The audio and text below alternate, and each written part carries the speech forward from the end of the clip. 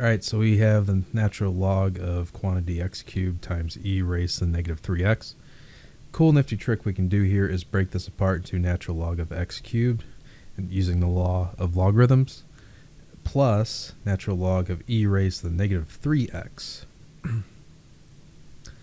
So now what we can do is we can actually rewrite these, so this becomes, we can pull, using the law of logarithms, pull this exponent out 3 times natural log x minus, well, okay, so plus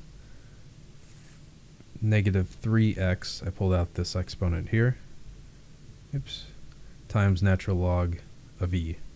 And the nice thing here is the natural log of e is equal to 1, so this just becomes 1. And we end up with 3 natural log x minus 3x times 1, so it's just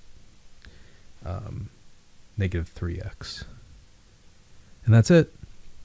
Alright, I hope this helped you out. Thanks for watching. Have a great day.